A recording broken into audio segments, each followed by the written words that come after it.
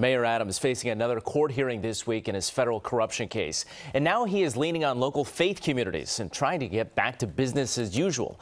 The mayor spent time at several churches over the weekend, and he is expected to visit another one today. Eyewitness News reporter Phil Taitt live outside Gracie Mansion with the latest on the mayor. Phil.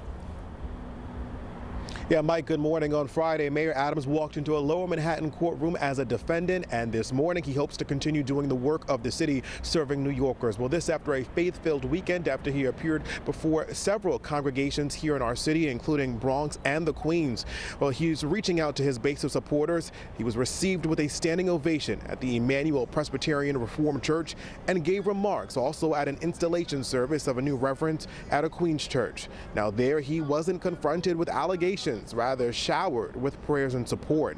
Now, this as he faces several federal charges outlined in a 5-count indictment accusing him of crimes from bribery, wire fraud, and accepting improper campaign donations. Now, Adams went before a judge Friday for his arraignment and pled not guilty, maintaining his innocence. Now, as Adams' legal woes continue, on Friday, according to sources, another top aide to the mayor, Ingrid Lewis-Martin, had her Brooklyn home searched. Multiple agencies are interested in her, including the same prosecutors that charged the mayor.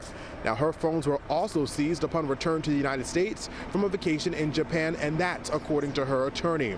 Now, while many from the mayor's inner circle have been swept up by federal investigations, including himself, no signs of stepping down anytime soon.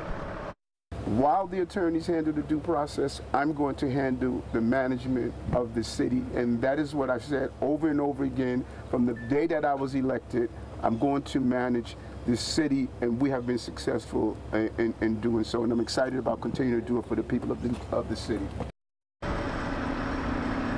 And that he will try to do. Now, on the mayor's public schedule for today, he's expected to appear at a sanitation department promotion ceremony. And then at noon today, he's expected to make a public safety infrastructure announcement. That's the very latest outside of Gracie Mansion. I'm Phil Taitt, Channel 7 Eyewitness News.